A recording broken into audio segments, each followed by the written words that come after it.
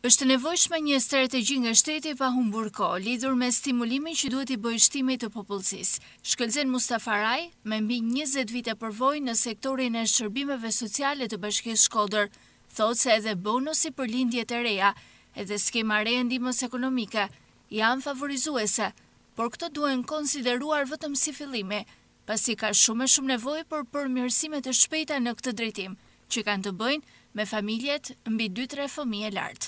Një familje me 4 fëmijë të vegjël, kur e përfiton ndihmën ekonomike në bazë formulës pagesës, ajo merr dikun te 50.000 lekë. Po që të rriç 4 fëmijë të vegjël me 50.000 lekë, apo të paguhet një fëmijë me vetëm 900 lekë të reja, në muaj është gjë shumë e vogël, se 900 lekë të reja ati si dalin as ato rresat e tij, ajo qumshti e ushqimi.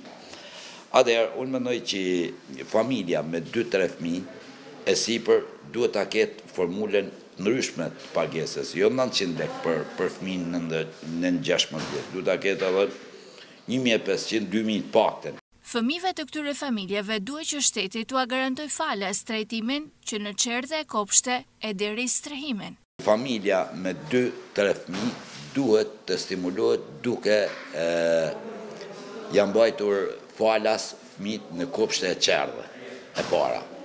E dyta, një familje me 3 fëmijë e sipër, shteti duhet programoj, duhet futet në fushën sociale, po duhet futet mirë, duhet ta stimuloj me banesë.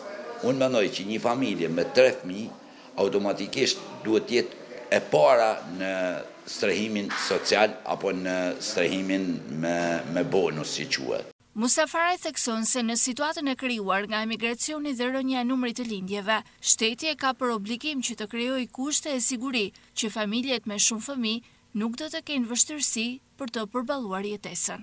Patjetër familja me 2-3 fëmijë shteti duhet programoj edhe t'ja ushqej fëmijën. Kur është patarë, duhet t'ja programoj se s'bën shkollim, veshje, libra dhe ushqim. Ndryshe nuk stimulohet, ndryshe familjare thotë pse po bëj fëmijë se s'kam për mdesunit, jo. Alarmi dhënë për plakjen e popullsisë në Shqipëri edhe nga organizata të nivelit botror meriton një analizë dhe vlerësim me përgjegjësi shumë të madhe nga politika, qeveria, shteti dhe shoqëria në tërësi. Bashkia e Shkodër zyrtarisht ka 106.000 familje, por në terrenin konkret ky numër është më i ulët dhe kjo ndodh kudo. Ndaj është pikërisht ky realiteti trisht që dikton ndërhyrje të menjëhershme stimuluese dhe jo të mbesim peng i regjistrave zyrtar që në raste të tilla kanë efekt negativ.